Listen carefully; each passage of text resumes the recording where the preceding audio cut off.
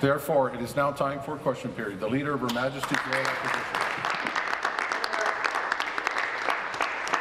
Mr. Speaker, yesterday at the international ploughing match, I heard one thing over and over again, and the question is for the Premier, because I'm sure she heard this too. What we heard was that the Liberal Band-Aid solutions do not go far enough to address the hydro crisis in Ontario. Rural Ontario has had a few solutions. They want this government to stop signing contracts for energy we don't need, and they want this government to stop the fire sale of Hydro One. So, Mr. Speaker, was the Premier listening yesterday? Will she make that commitment to rural Ontario? Very much, Mr. Speaker, and we were very clearly listening. It was great to be able to attend the ploughing match, Mr. Speaker, and connect with people from all over the province and from outside of the province, Mr. Speaker, because our agriculture industry and our agri-food industry are so important to the economy of this province and to the culture in Ontario, Mr. Speaker. And you know, Mr. Speaker, I did talk to people about electricity rates. I talked about it in my comments, Mr. Speaker. And one of the things that is really important to remember, Mr. Speaker, is that we have just come through one of the hottest summers ever, and we've had no blackouts, no brownouts, and no smog days, Mr. Speaker. And those are because of choices that we have made, and I'll certainly elaborate in the supplementary, Mr. Speaker.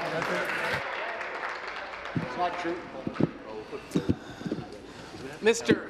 Speaker, back to the Premier. Nicole Proudhon from Ingersoll is a single working mother of 3. She also takes care of her mother.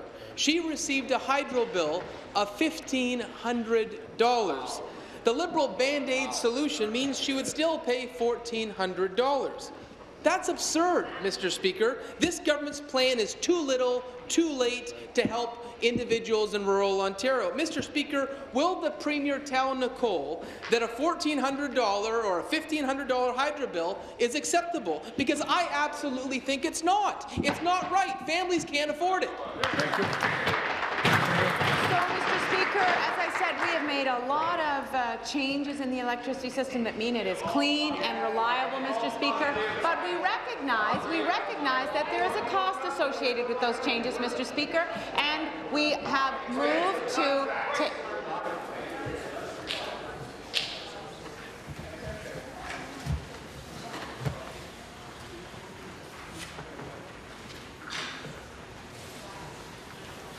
Premier. And we've moved to take costs out of the system and to reduce electricity bills. So, Mr. Speaker, I don't know the situation of the particular person that the Leader of the Opposition is talking about, but I do know that the Ontario Energy Support Program, Mr. Speaker, for low-income families is already in place, Mr. Speaker, and that is a program that people can apply to. We've gone further. We are reducing electricity bills, Mr. Speaker, particularly in rural areas, to the tune of 20%, Mr. Speaker. Final supplementary.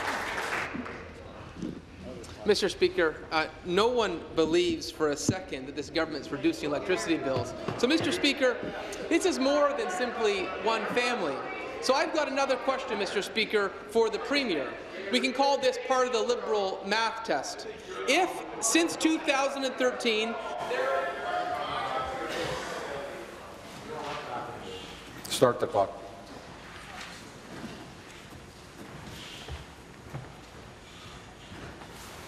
Finish, please.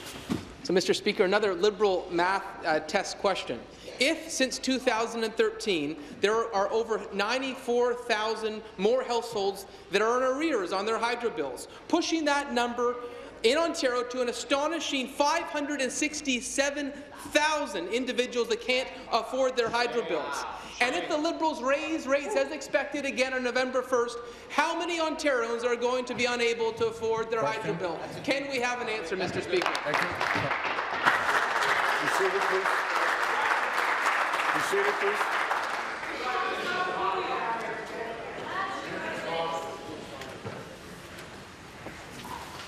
Premier. Thank you very much, Mr. Speaker. People in Ontario need to be able to count on an electricity system that's clean and reliable. People in Ontario need to be able to pay their electricity bills, Mr. Speaker, which is why we have put in place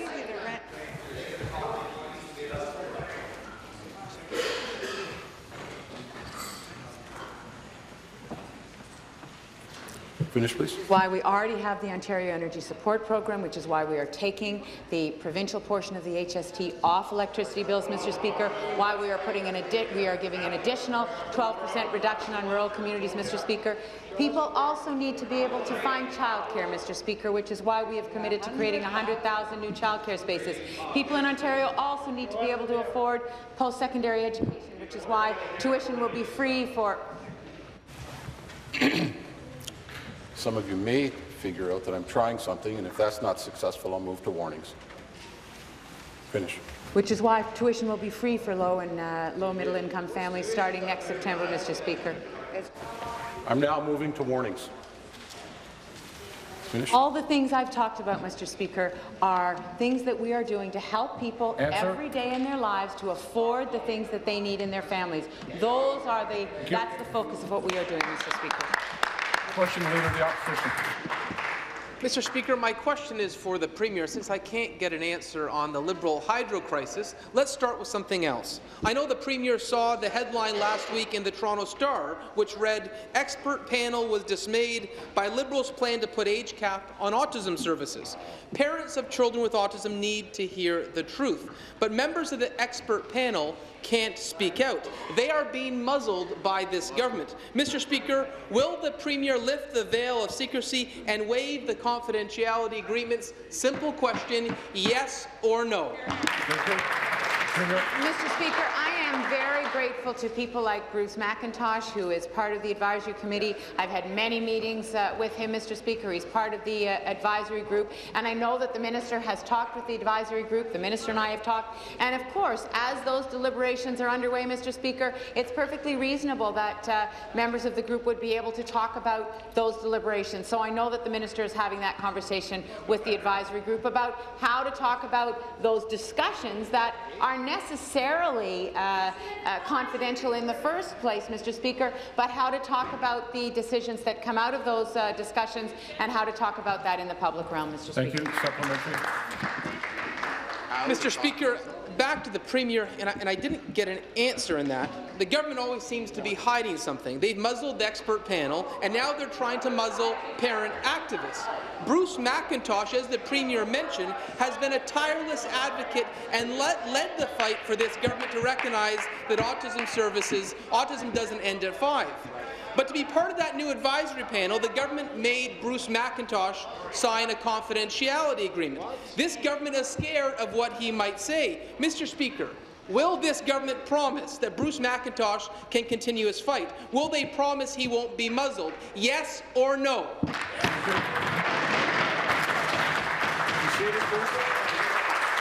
seated, please. Thank you. Premier. Mr. Speaker, Bruce McIntosh has been an advocate on this issue for 20 years. When I was the Minister of Education, Mr. Speaker, he was part of a leading group, and I know that the former ministers of Education and ministers of Children and Youth Services all have had interactions with Bruce and his associates. And Mr. Speaker, members of the advisory group do speak to the media. They will continue to speak to the media. And as I said, the Minister of Children and Youth Services is working with them to determine how to talk about the deliberations in public. So, Mr. Speaker, it is really important that those conversations take place, because as we roll out the new supports to families, and Mr. Speaker, I will talk about a specific story in the next supplementary, Mr. Thank Speaker. you. Final supplementary. Mr. Speaker, surprise, surprise, no answer on the confidentiality agreements. Last week when I asked how many families received the new funding, the government told me 3 things. First, they wrote a letter. Second, they set up a 1-800 number. Third, they held a press conference to make the announcement of a transition period, none of which gives families help. So, Mr. Speaker, I will ask again. How many families that were kicked off the waitlist have received the promised funding? Has there been any funding delivered to the families of those kicked off the waitlist by the Liberals? Any funding at all? Yes or no? Speaker, families have already started receiving the $10,000, so the answer is yes. They have begun to get the money, Mr. Speaker. And the story I wanted to tell was a mom who came up to me and told me that her child, who is a toddler, was told that it was going to be a year and a half before she would get IBI treatment, Mr. Speaker, before she would get the support that she needed. What has happened because of the changes that we have made is that she's starting that treatment right now, Mr. Speaker. She's getting that treatment a year and a half earlier. So that's exactly the result that we need to see. People are starting to get money. Kids who were going to have to wait for program and treatment are actually getting that treatment now. That was the intention, and that's the impact that the changes are having, Mr. Speaker. New question, the Leader of the Third Party. Thank you very much, Mr. Speaker.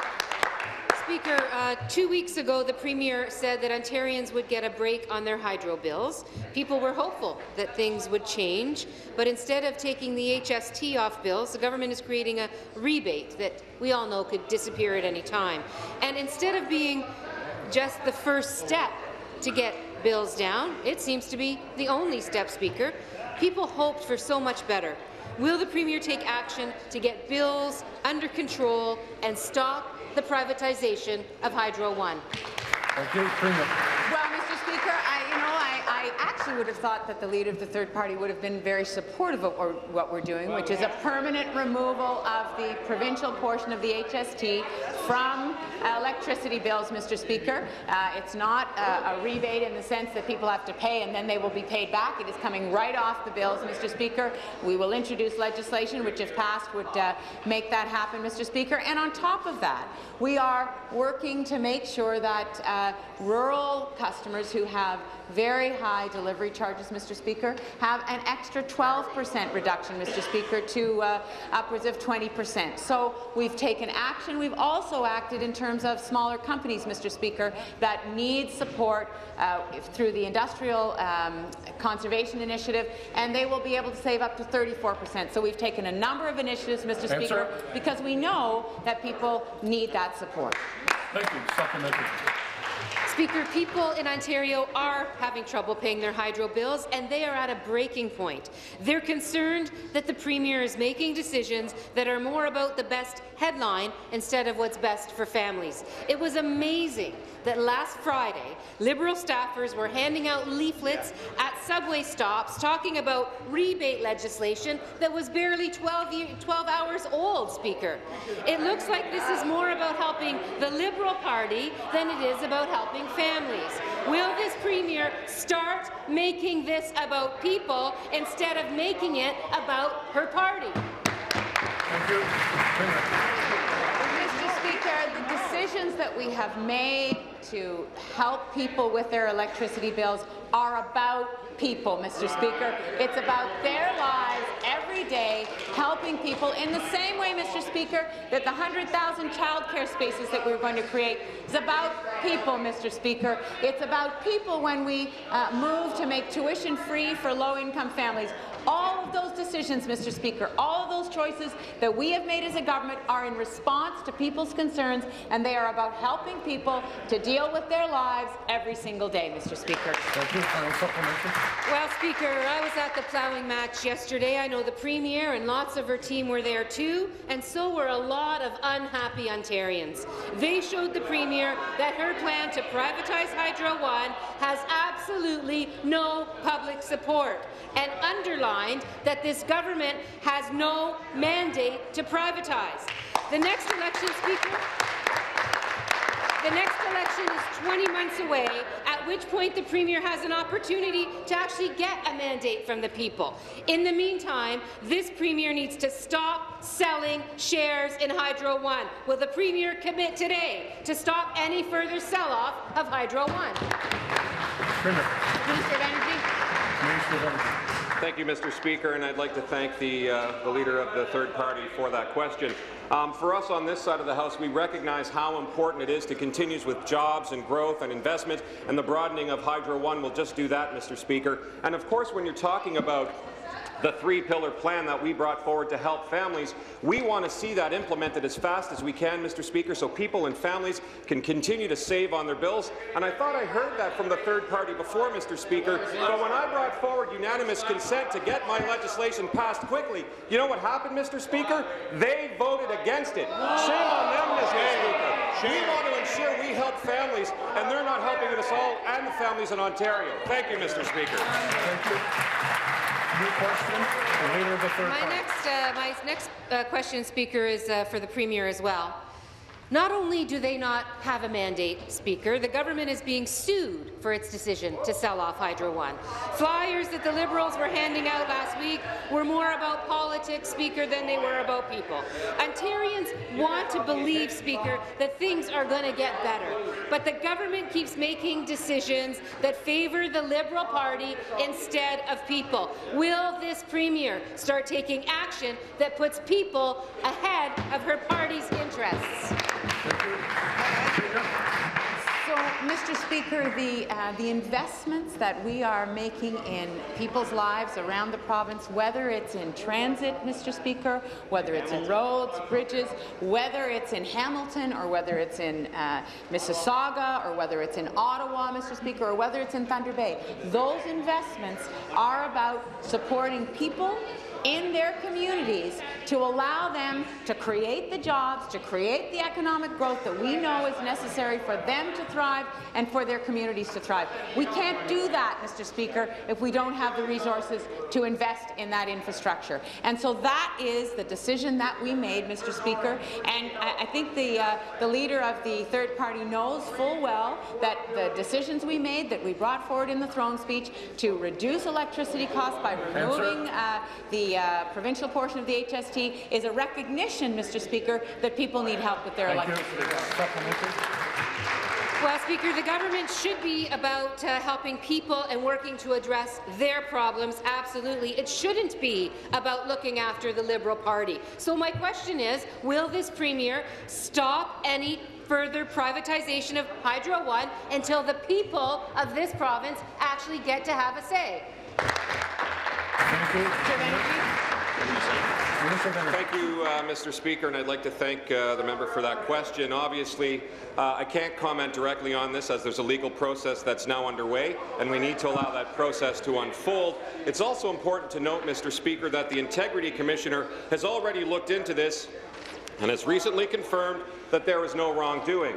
But I think it's important to mention, Mr. Speaker, that the NDP took over $33,000 from QPR or its affiliates in 2015, and so far they've reported almost $12,000 in 2016.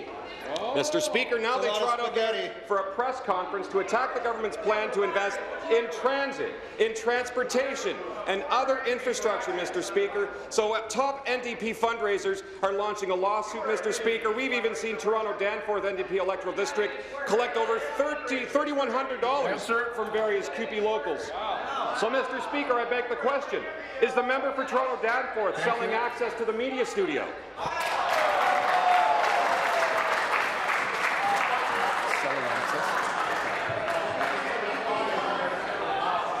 Stop the clock.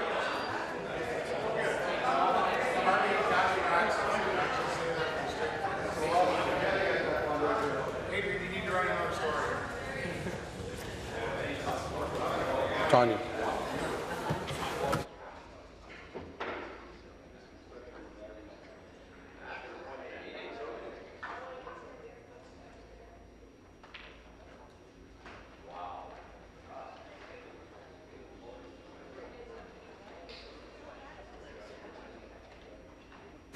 Thank you. As I confirmed, the member will withdraw. Withdraw. Final supplementary. Speaker, the unmitigated gall of this government and its cabinet ministers is unbelievable, absolutely unbelievable. Look, in the days prior to the throne speech, Speaker, the government was saying that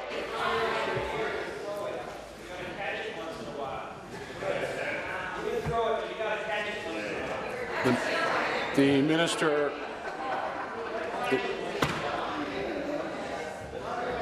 The Minister of Municipal Affairs is warned.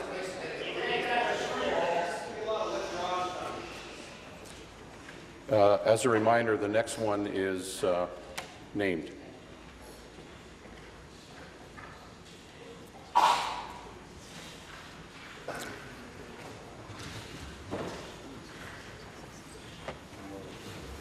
Final supplementary. In the days prior to the Liberal throne speech, Speaker, the government was saying that they finally understood hydro bills were too high. They told people to expect big changes, and people were hopeful, Speaker. Instead, what should have been a first step, giving people a bit of a break, was the only step.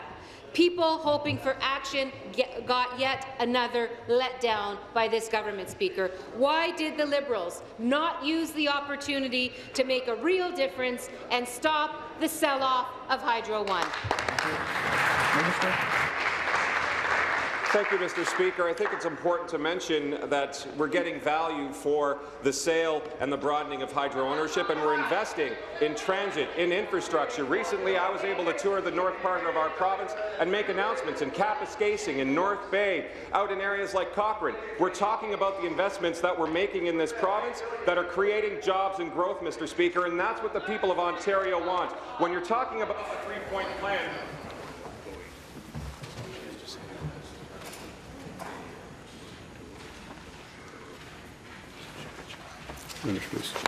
Thank you, Mr. Speaker. When you're talking about the three-point plan, the Ontario Rebate for Electricity Consumers Act, that permanent act, the permanent rebate that we're putting in is going to help families with an 8% rebate to 5 million families in Ontario's residential consumers, along with small businesses and farms. Mr. Speaker, we're getting the job done, and we're working for Ontario families. Thank you very much. Question, the member from Lambton. Good morning, Mr. Speaker. My question today is for the Minister of Economic Development and Growth. Minister, in December 2015, Ontario's Auditor General released a report into the billions of dollars worth of corporate grants doled out to Ontario companies over the past 10 years by this Liberal government. As you know, the report stated the Ministry of Economic Development, Employment and Infrastructure has not attempted to measure whether the $1.4 billion it provided to Ontario businesses since 2004 actually strengthened the economy or made recipients more competitive. As a result of this scathing report, I wrote to you 250 days ago asking you to release the information on the grants your office has funded and the companies your office has funded since 2004. Minister, I still haven't heard back from you on this important matter. Why won't you share with Ontario's taxpayers what it is they're paying for? Minister of Economic Development and Growth.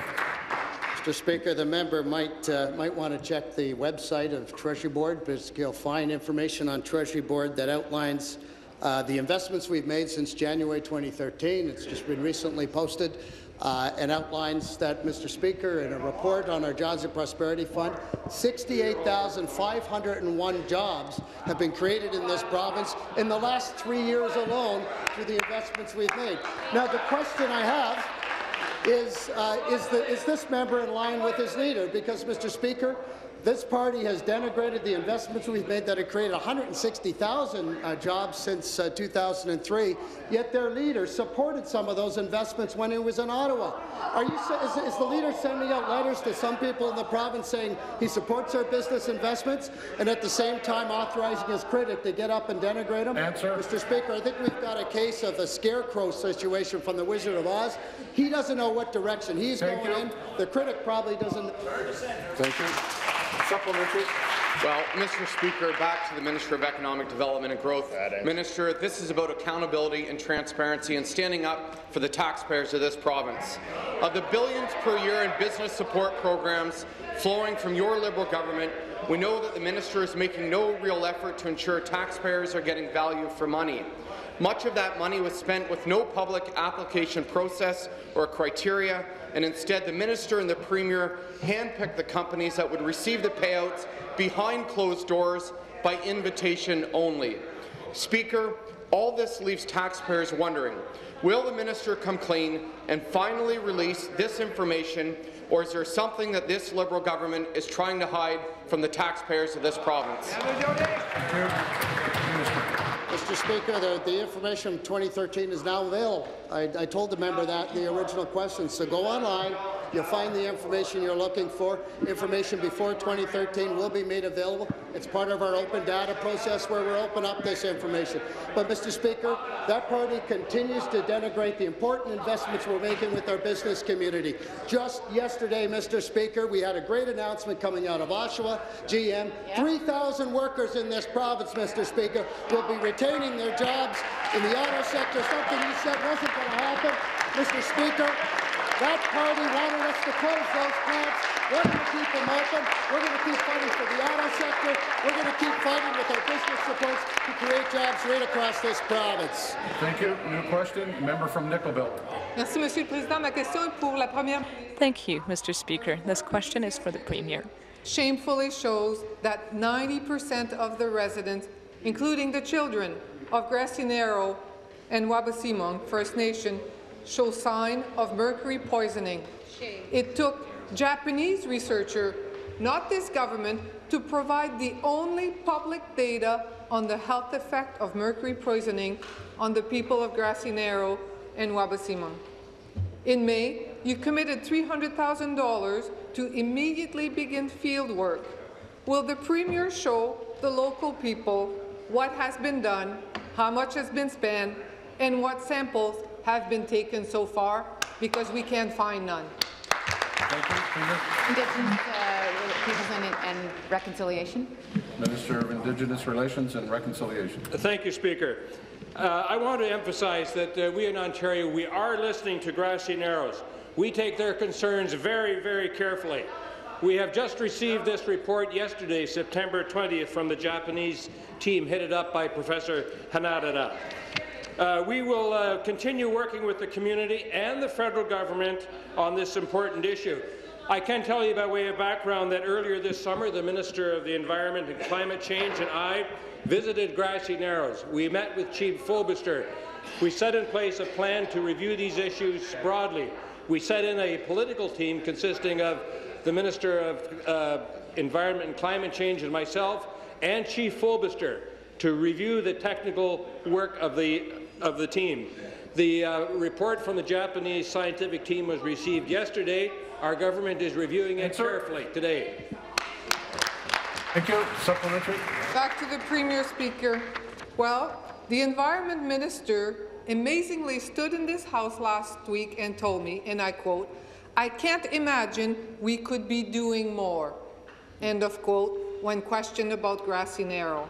Well, Chief Fulbister certainly seems to think that Ontario could be doing way more. The people of Grassy Narrow think that we could be doing way more. The people of Wabaseemoong think that we could be doing way more. World-renowned scientists, Ontarian, we all think that this Premier, this government, could be doing way more.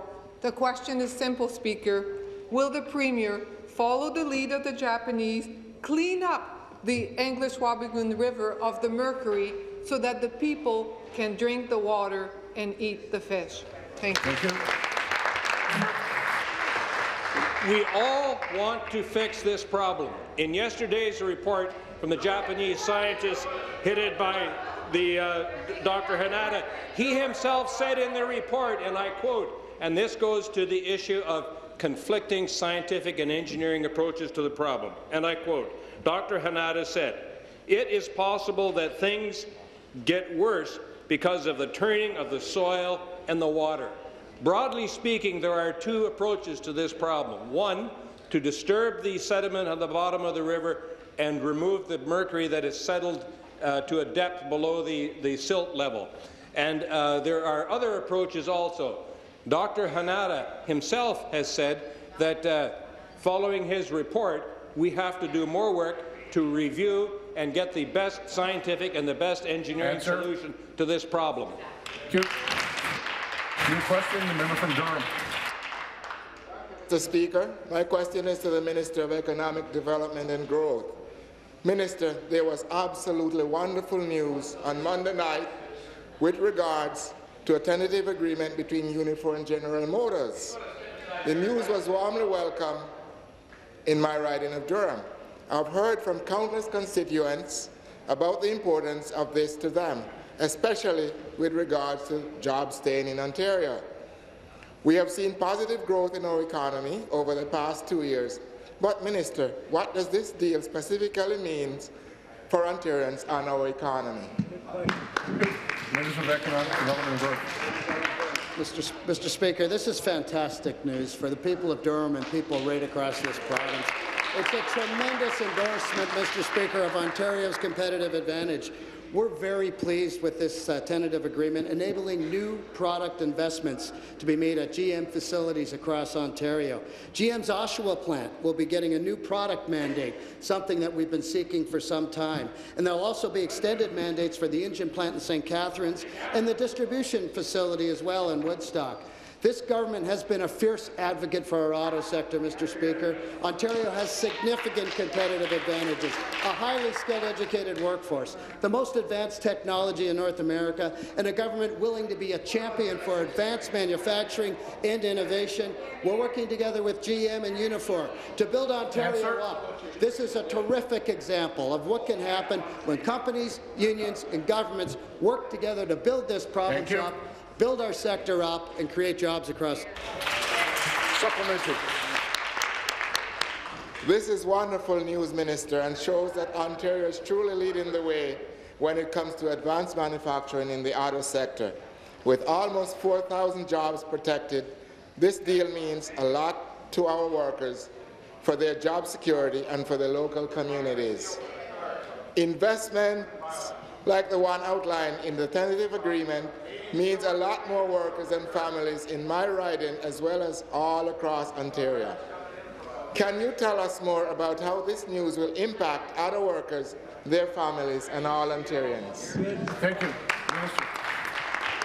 Mr. Speaker, unlike some of the opposition, we're incredibly pleased with the positive news for thousands of General Motor workers and their families, especially in Oshawa, St. Catharines, and Woodstock. This investment also secures tens of thousands of jobs in our burgeoning auto parts sector, Mr. Speaker, and well beyond. The tentative deal between Unifor and GM is about ensuring that our high-skilled workers have high-quality, well-paying jobs and job security in the coming years. But, Mr. Speaker, this does stand in dark contrast to the opposition, who would have let that auto sector die on the vine. Unlike the opposition, our government has stood and continues to stand with the auto sector. Unlike the PCs, Mr. Speaker, who said, and I quote, "Just let those plants close," this government supports this auto sector. We will continue to support them going forward. We're pleased with the steady growth of our manufacturing sector. We're thrilled with these increasing investments in the auto sector, and we're very excited by the jobs that they're sustaining and creating. Thank you, Mr. Speaker. No question. The member from Kitchener-Conestoga. Yes, well, thank you, Speaker. Speaker, to the Premier, this is the second time in as many weeks I've had to question the Liberal government for dragging its heels on openness and transparency. Last week, the Minister of Transportation refused to name a secret panel on the GTA West Highway. Today, he sits on test results of the largest bridge failure in Ontario's history.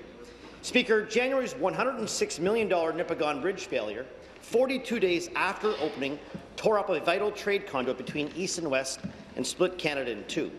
While the minister quickly pointed to bolt testing to find the cause of the failure, it's now 9 months later. The National Research Council and Western University completed their testing in July, and the minister has results, but he's refused to make them public.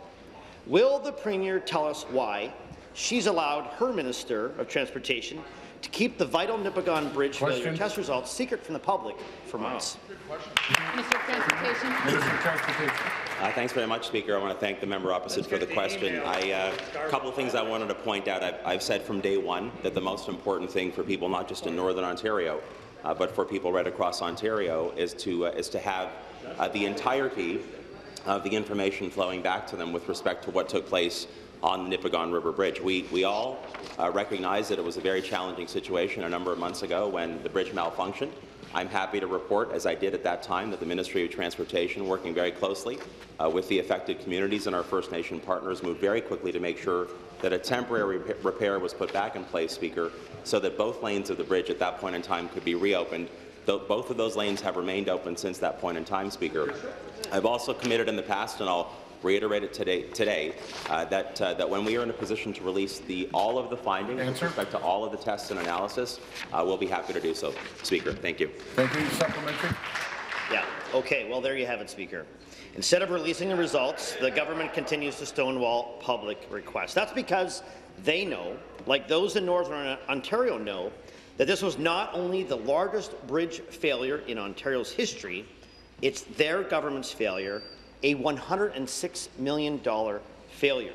The minister has sat on these results all summer, and his silence does nothing to answer questions as to how, after spending $106 million on a vanity bridge project, it could have failed so quickly. Were there other options? Did the government rush the design before an election?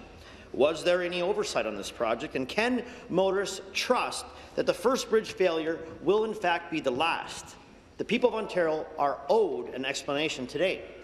Will the Premier lift the veil of secrecy and order the release of test results into the Nipigon Bridge failure immediately? Yes or no? Well, thanks very much, Speaker. I thank the member for the follow-up question. I've had the chance to be up in the Nipigon area, and let me take a quick moment, Speaker, to pay tribute to my colleague, the member from Thunder Bay, who represents that community, the minister who has stood alongside me and has been a strong champion for his community on this file and so many others, Speaker. I've had the chance, along with many of those on this side of the House, to be in Nipigon and to be in communities around Nipigon, Speaker. I'm not quite certain that the members, the people who live in that part of our beautiful province, would take kindly to that Conservative member calling this a vanity project. I think that was the term that he just used a second ago, Speaker. On this side of the House, Speaker, this Premier and our team recognize that in every corner of Ontario there is a requirement, there is an obligation to continue to build up the infrastructure that we need for a brighter future and for a stronger economy, Speaker. This is work that we take seriously. We don't consider building up Northern Ontario an exercise in vanity. We consider it the right thing to do for the people of this province. Thanks so much, Speaker. New question. The member from Toronto Danforth. Thank you, Speaker. My question to the Premier. Rural Ontarians now pay the highest hydro rates in all of Canada and the continental United States. I think the Premier heard some disappointment at the ploughing match on this issue. Over the summer, Francesca Dobbin, the Executive Director of the United Way of Bruce Grey, declared rural energy poverty to be a crisis. But the Minister of Energy refused to call this a crisis. In fact, he said he didn't know how many Ontarians were behind on their electricity bills, or even if the province collects such data. Well, it does. About 567,000 households were behind on their bills as of December 31st, 2015, up by about 94,000 households from 2013. Question. How many families are in arrears right now? Wow. Thank you. Minister of Energy. Thank you, Mr. Speaker, and I'd like to thank the member for the question, because I think the important thing to recognize is there are 330,000 families in this province that live in the rural areas that are going to be getting this benefit that we introduced in our three-part pillar plan. Mr. Speaker, $110 million in additional funding and support for rural and northern customers, Mr. Speaker, as well as increasing access for these families. We're seeing their bills drop, Mr. Speaker, by on average $45 a month, or over $500 a year. And Mr. Speaker, that's on top of, Mr. Speaker, it is so important to emphasize that we've got the OESP program in place. We've got many other things for families in Northern Ontario and rural areas, Mr. Speaker, that I understand that some of them are having difficulty. I live in the north, Mr. Speaker. Answer. I hear from them, and we've ensured that we've put this in place because we heard what they're saying, and we're continuing to act and help these families, Mr. Speaker. Thank you, Speaker. To the Minister of Energy. About 60,000 Ontario families were cut off from their electricity in 2015. Terrible. The minister doesn't blame rising hydro rates. He blames the families. In rural Ontario, when you lose your electricity, you don't just lose your lights. You could also lose power to your well pump. It means you lose drinking water. It means you lose your shower and your toilet. This happened to a 74-year-old pensioner in MacArthur Mills this summer. She was not the only one. Instead of blaming families, will the minister guarantee that rural Ontarians who can't pay their skyrocketing hydro bills don't lose access to the basic necessities of life? Thank you, Mr. Speaker. And we're continuing to work with the OEB on finding ways that we continue to help and look at distribution costs and many things to help rural families, because I know, Mr. Speaker, as a government, we are well aware that rural families are paying a disproportionate more for the supply of electricity into the areas. That's why we've brought forward this 20% reduction, Mr. Speaker. That's why I had the opportunity to meet with the United Way Executive Director in Bruce County. We had a very good meeting to ensure that we could talk about all the programs that are benefiting and helping rural families, Mr. Speaker. But I find it interesting, Mr. Speaker, that we're doing everything we possibly can to ensure that the aggressive timeline to pass this legislation that I introduced last week, Mr. Speaker, that we want to get this done so we can ensure families get this rebate, Mr. Speaker. But unfortunately, when I asked for unanimous consent to pass it, the opposition voted against it, Mr. Speaker. New question. New question. Member from Lancaster, Dundas. Speaker, thank you. Westdale. Speaker, I have an important question for the Minister of Finance. Minister, today it was announced that the Ontario government has signed a Memorandum of Understanding, MOU, to facilitate the restructuring of U.S. Steel Canada, Inc. Let's get the details. Speaker, well, that's interesting. That's my question, actually. Speaker, it's no secret that the government has continued to support the best possible outcome for pension members and other stakeholders under very difficult circumstances. Minister, can you confirm the signing of this MOU, and if so, can you provide specific details related to the proposed deal? I appreciate the question from the member. I know it's a question that pertains also to all of us in the House, especially those from Hamilton who are paying close attention. I've been working closely with this side of the House to try to find a way to come to a resolution. And, Mr. Speaker, it's indeed true that the Government of Ontario and Bedrock Industries Group today we announced that they've signed a Memorandum of Understanding. The MOU is an important step forward with the completion of restructuring intended to protect jobs, the ongoing operation of USS Steel Hamilton and Lake Erie facilities, the pensions and post-employment benefits for active and retired U.S. Steel employees. The terms of the MOU remain confidential until they can be released pursuant to the court process. We've also agreed to support the development of the industrial lands in an effort to promote the economic development of the Hamilton region while ensuring that the environment continues to be protected, Mr. Speaker. Here, here. Supplementary. Thank you, Mr. Speaker. Speaker, I'm pleased to hear that this Memorandum of Understanding has been reached between Bedrock and the government. I'm also pleased to hear of the government's ongoing commitment to protect jobs, pensions, and post-employment benefits for active and retired U.S. Steel employees. Mr. Speaker. The member from Hamilton East Stony Creek is warned. Finish, please. This is good news, Mr. Speaker. I'm just trying to be helpful. Mr. Speaker, can the Minister of Finance please share details of Bedrock's commitment to offering well-paying long-term jobs and benefits to U.S. Steel employees? Thank you. Minister of Finance. Mr. Speaker, again, I appreciate the question from the member. I appreciate the engagement by the member opposite, who's also been leading in terms of trying to put us in a position where we can start finding ways to restructure the situation in Hamilton. Bedrock's principals have a strong track record of owning and successfully operating businesses in the metals, mining, and manufacturing and distribution sectors worldwide, including Canada. And Bedrock has been committed to working with all stakeholders, including organized labour, salaried workers, government, and affected communities, to provide well-paying, long-term jobs and benefits, as well as pursuing continuous improvement and ongoing financial strength. And, Mr. Speaker, I'm pleased to note that the MOU and the contemplated restructuring remain subject to many, many conditions. So we're hopeful that this will clear the way for a restructuring process that results in a viable, healthy company that supports continued operations in Ontario and in our local economies. Thank you, Mr. Speaker. Question, the member from Huron-Bruce. Thank you very much, Speaker. My question is for the Premier. Yesterday at the International Ploughing Match, the Speaker spoke of the importance of Ontario's agri-food industry. She spoke of how we need to support our farmers. Well, Speaker, the Premier has an opportunity to do just that. She can direct her caucus to support my private member's bill, which has received unanimous acknowledgement from provincial stakeholders that the regulations associated with the restricted use of neonicotinoids are not workable. My PMB is the result of consultations with people who know best, people who would rather invest their money into growing their business rather than pay the high price of admission to a Liberal pay-to-play dinner. Speaker, I ask the Premier, will she support Bill 4 tomorrow?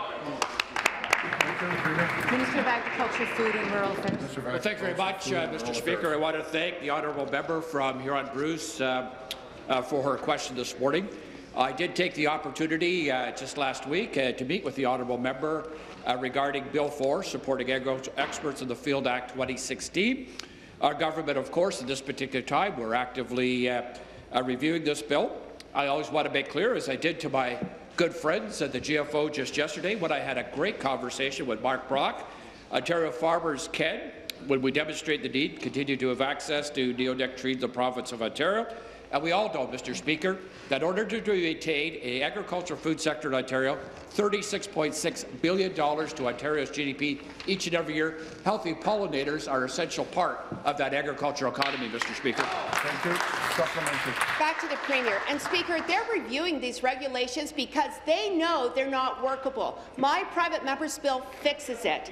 Just yesterday, the Premier told the massive audience at the IPM that she does not condone divisive politics, but to some, very close to this particular issue, would suggest that that is exactly what she has done with the neonic regulations. Speaker, tomorrow, the Premier has an opportunity to walk her talk. She has an opportunity to actually support her own challenge to create more jobs in the agri-food industry. She has the opportunity to recognize the great strides the industry itself has taken to remedy this very issue.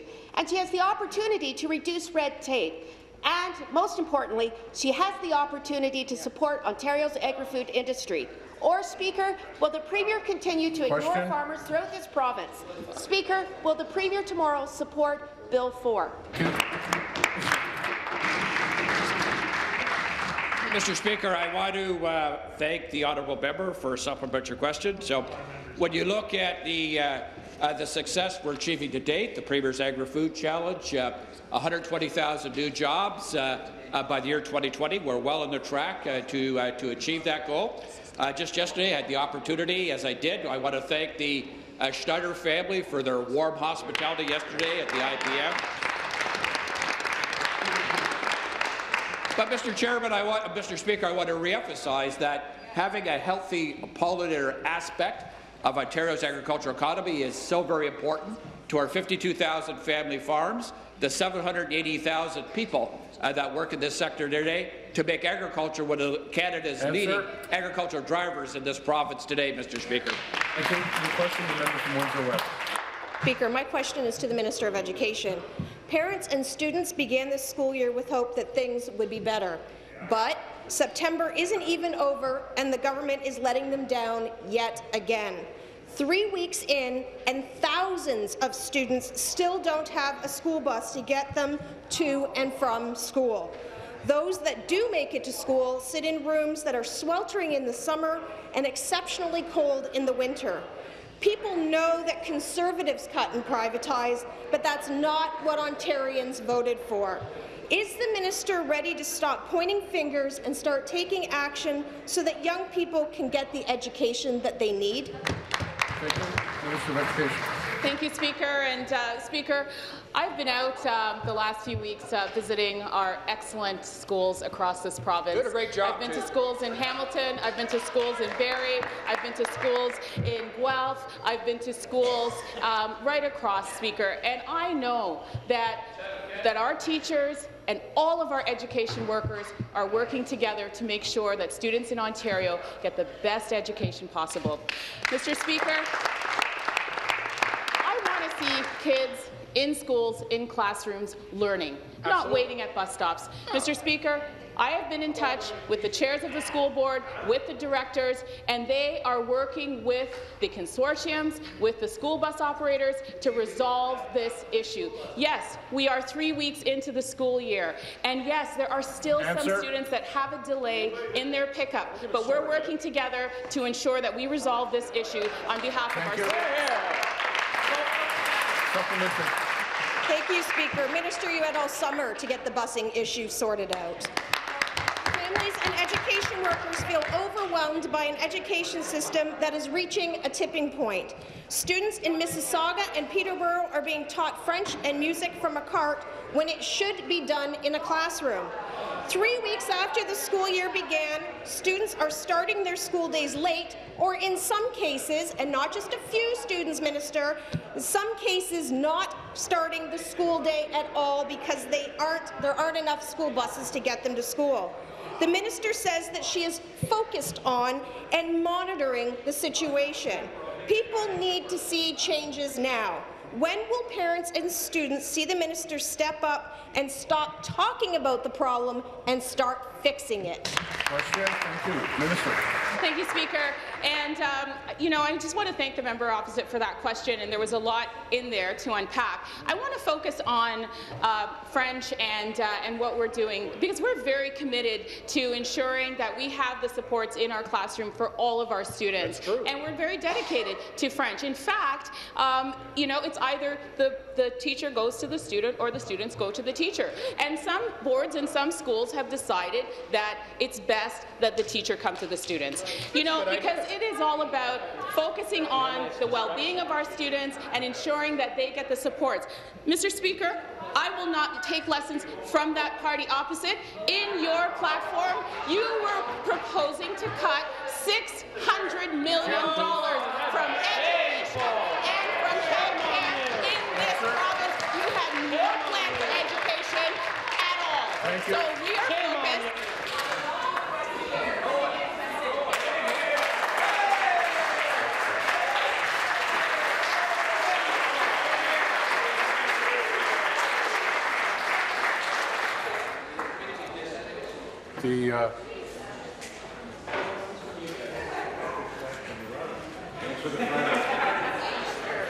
Start the clock. The minister would have known that I was standing had she addressed the chair. So those are the two things I want to remind the minister of, and everybody. No question, the member from Burnaby-Springfield. Thank you, Mr. Speaker. My question is for the Minister of Transportation. Our government has often stressed the importance of providing transportation options that help Ontarians get to where they need to be sooner. I know that the traffic on Ontario's highways is a struggle for many people across the province, and while I know that we are working hard to get Ontarians off the road with investments in transit, it seems to me that we can still be doing more to ease gridlock for those travelling by car. We must recognize the different ways Ontarians choose to get around and make those options work for them. Mr. Speaker, can the Minister of Transportation please let members of this House know how our government is working to reduce gridlock on Ontario's highways? Thank you. Minister of Transportation. Thanks very much, Speaker. I want to begin by thanking the member from Brampton-Springdale for asking such an important question, as she always does. As the Minister of Transportation, I know how important it is for us as a government to make transportation and investments that make it easier for Ontarians to get around. As the member said, this includes investments in transit, but of course also innovation and creativity with respect to Ontario's highways. And that is why I'm pleased to announce that of last Thursday, high-occupancy toll lanes are now open in both directions on the QEW between Trafalgar Road and Oakville and Guelph Line and Burlington. Vehicles with an HOT lane permit will now be able to use this stretch of highway for a small fee, while vehicles with 2 or more occupants can still drive in the lane for free. And we are taking this step forward without removing any general-purpose lanes. Ontario has always been a leader, Speaker, and we are continuing that tradition now as the first province in Canada to implement HOT lanes. Thank you. Supplementary. And thank you to the Minister for the answer. This is an exciting day in Ontario, not only for those who currently have HOT permits. I know that HOT lanes have been a point of interest for your ministry, and that many Ontarians were happy to see the success of high-occupancy vehicle lanes during the Para-Pan Am Games last summer. Mr. Speaker, I'm aware that this phase of the pilot, there were 500 permits issued, and I know that there's been a lot of interest, including amongst those who did not obtain a permit this round. That is why I'm sure that many in the GTHA are eager to know about the future of this pilot. Mr. Speaker, can the Minister please inform the House as to how commuters can apply for an HOT permit in the future? Thank you, Minister. Thanks very much. Thanks very much, Speaker, and I thank the member for her follow-up question. I am pleased to announce that our government received more than 3,400 applications for the HOT lanes pilot, and through a randomized draw, Speaker, we awarded 500 permits this term. I understand that there is incredible interest in the pilot, but I also know that there are individuals who are unable to get a permit this time around. I say to those commuters, Speaker, do not despair. Permits last for 3 months, and drivers will be able to apply for next term's permits as early as November 1st. Those interested in participating should also know that future permit draws could award up to 1,000 HOT permits. I strongly encourage all commuters who are interested to reapply in November to our exciting new pilot. Speaker, our government is truly committed to increasing travel options for Ontarians, and we are pleased to see that people across the province are as excited about the HOT lanes pilot as we are. Thanks very much.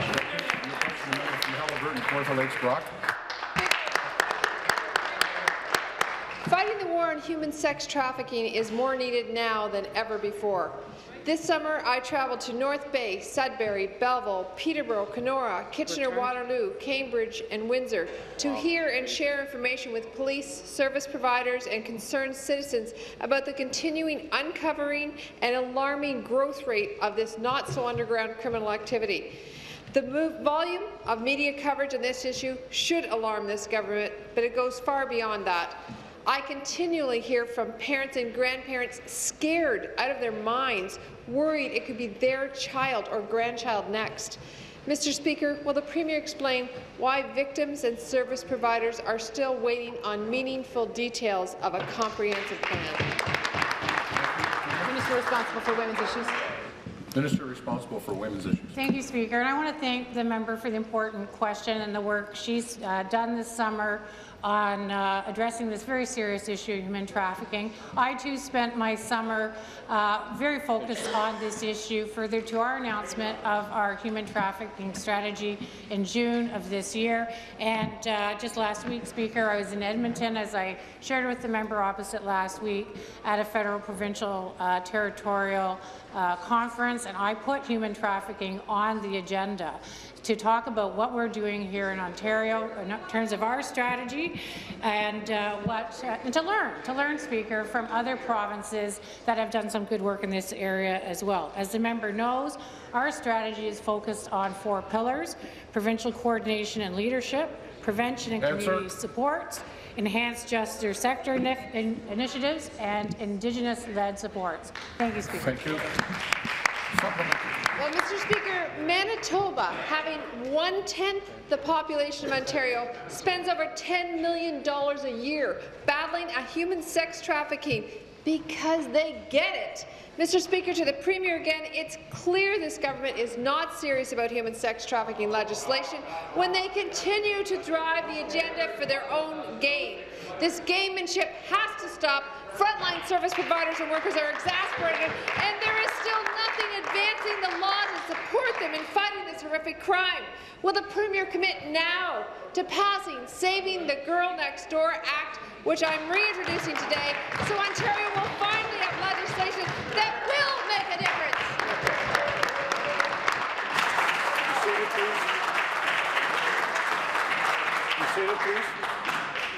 Thank you.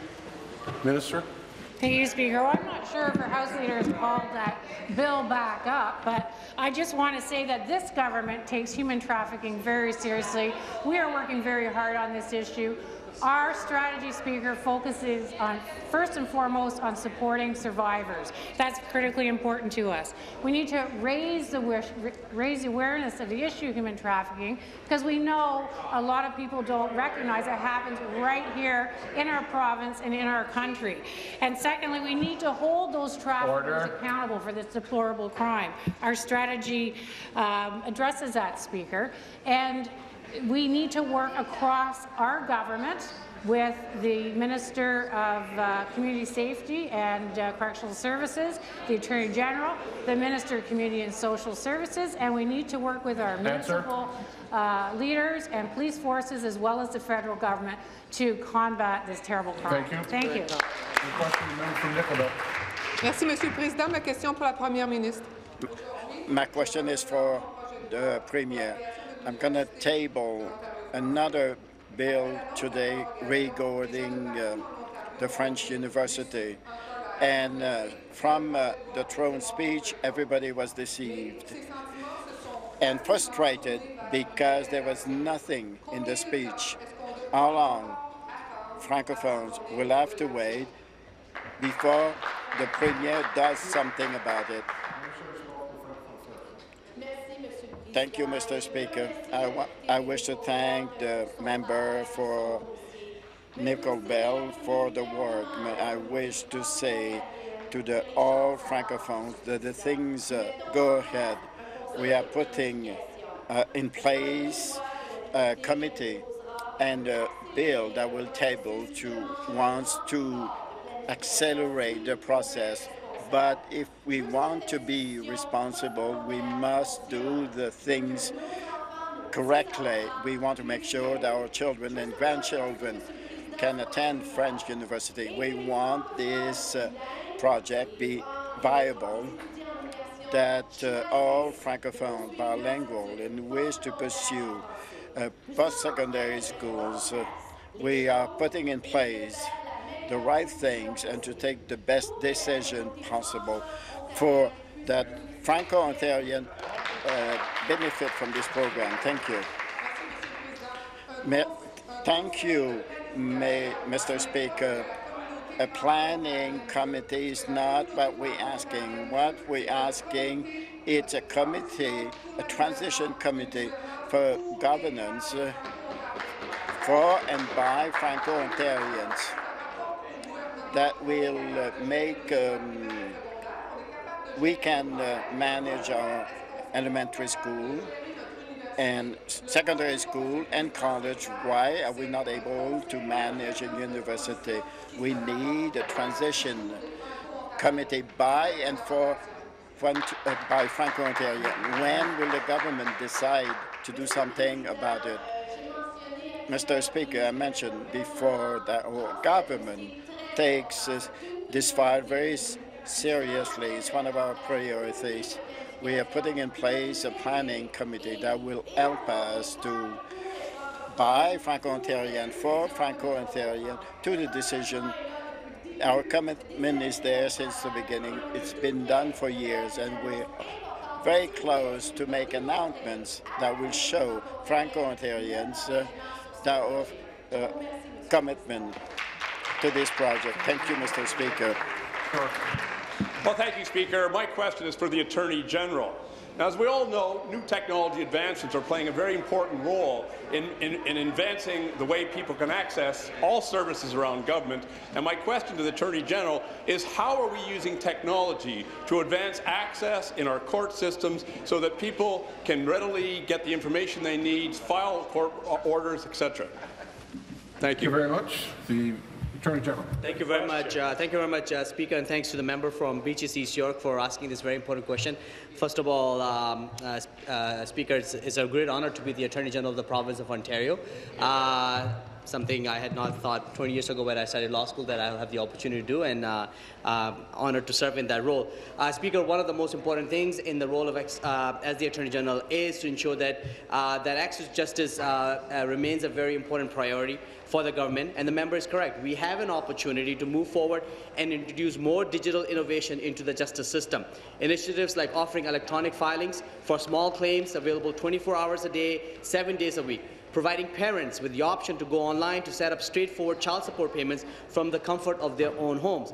And Speaker, of course, putting daily court lists online so people can easily search where and when they need to go to court. Increasing remote video capacity in our bail courts and correctional institutions. And Speaker, working with our justice sector partners to replace costly, time-consuming and paper-based tally warrants with e-tally warrants. Speaker, there's more to do, and this is just the beginning. Thank you.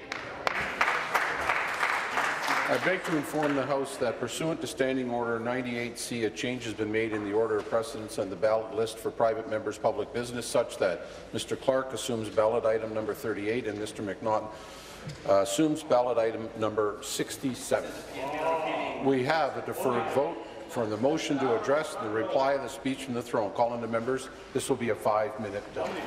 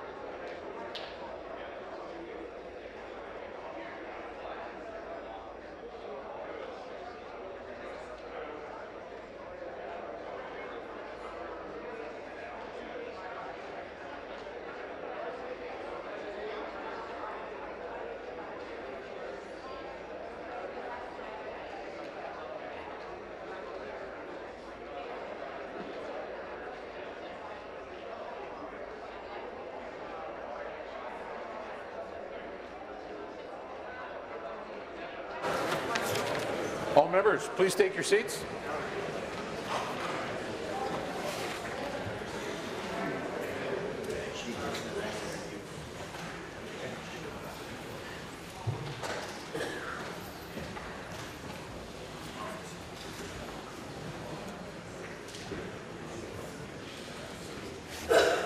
Thank you. Merci.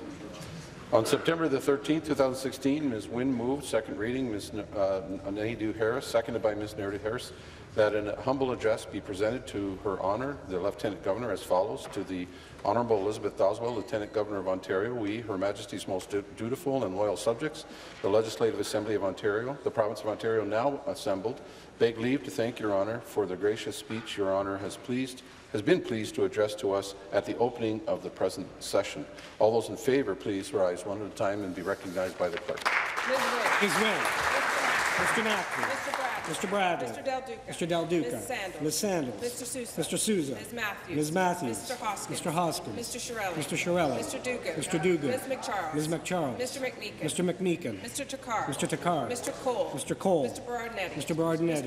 Mr. Delaney. Mr. Dillon. Mr. Gravel. Mr. Chan. Mr. Moridi. Mr. Coteau. Ms. Hunter. Mr.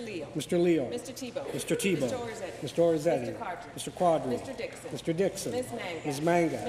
Mr. Kraft. Madame Lalonde. Ms. Damerla. Mrs. McGarry. Mr. Morrow. Ms. Jassy. Mr. Zimmer. Ms. Albanese.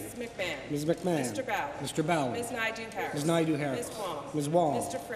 Fraser. Mr. Anderson. Mr. Baker. Mr. Donald. Ms. Hogarth. Ms. Koala. Ms. Molly. Mrs. Martins. Mr. Milchin. Mr. Potts. Mr. Rinaldi. Ms. Vernile.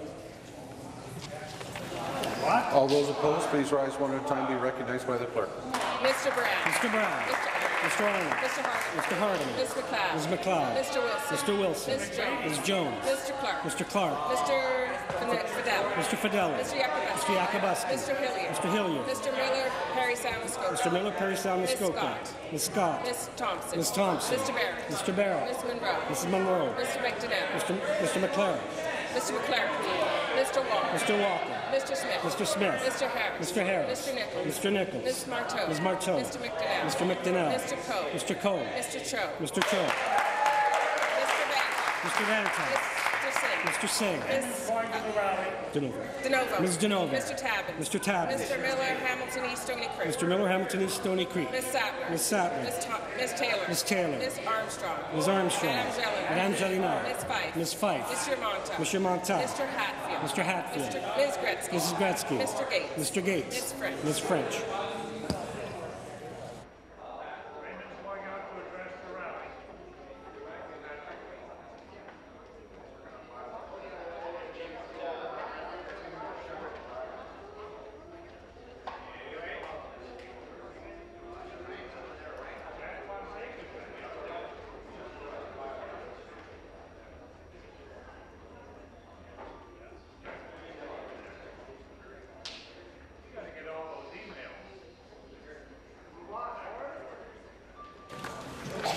The ayes are 52, the nays are 39.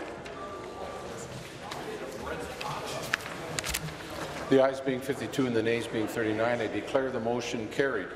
Be it resolved that a humble address be presented to Her Honour the Lieutenant Governor as follows: to the Honourable Elizabeth Dowdeswell, Lieutenant Governor of Ontario, we, Her Majesty's most dutiful and loyal subjects, the Legislative Assembly of the Province of Ontario, now assembled, beg leave to thank Your Honour for the gracious speech Her Honour has been pleased to address at the opening of the present session. There are no further deferred votes. This House stands recessed until 3 p.m. this afternoon.